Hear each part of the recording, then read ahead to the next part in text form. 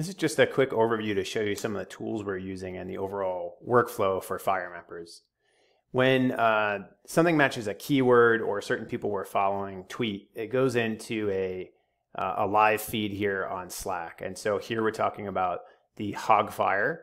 We get some basic information here. This particular fire scanner is really good about listing location, East Trimmer Spring Roads near Edison Point.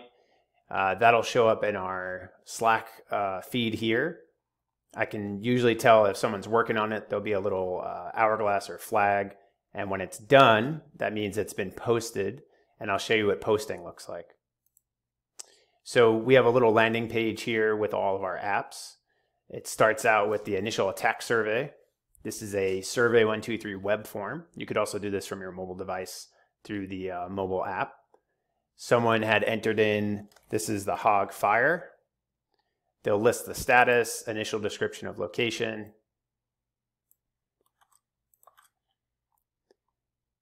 They'll find out where that is on the map.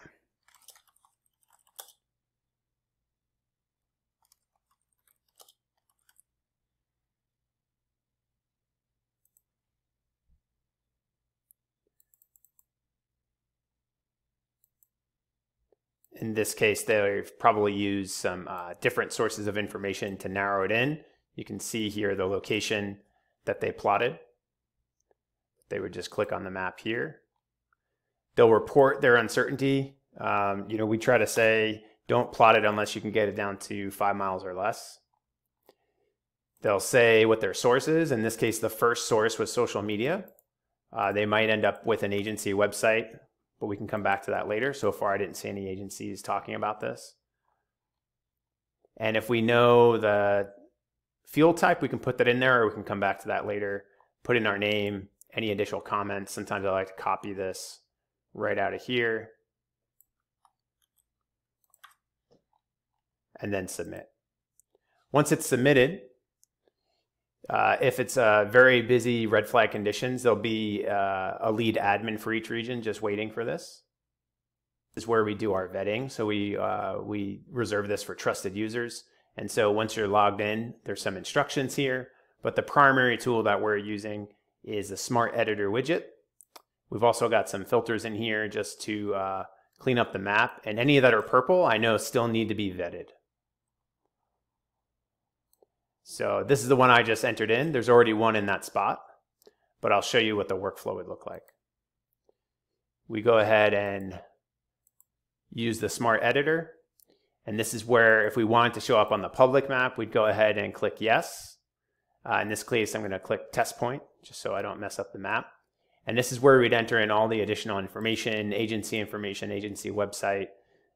We can embed wildfire camera information, radio URL. And then as part of a project, we are also tracking if it's part of the, if it's also been mapped by the Irwin project. And you can see by doing that, it automatically says it's related to that Irwin point. So more on that later. You can go ahead and click save. This is a test point, but you can see the public point should already be on the map here when we refresh the map. We put a little refresh interval on the map so that the map, when it goes viral, still performs. But when new users go, all the data will be up to date. And you can see here the hog fire has been mapped, and we'll add in additional information as it becomes available. And then you can click on this button to tweet this map. And that's really it. We don't always tweet every single fire. We try to stick to the ones where there is more information to gather, an agency that we can point to, and try not to tweet out fires that are likely not to affect anyone. We try to really focus on the high impact ones. So that's really it. That's the workflow, and hope this gives you a better understanding of what the FireMappers are doing. Thanks.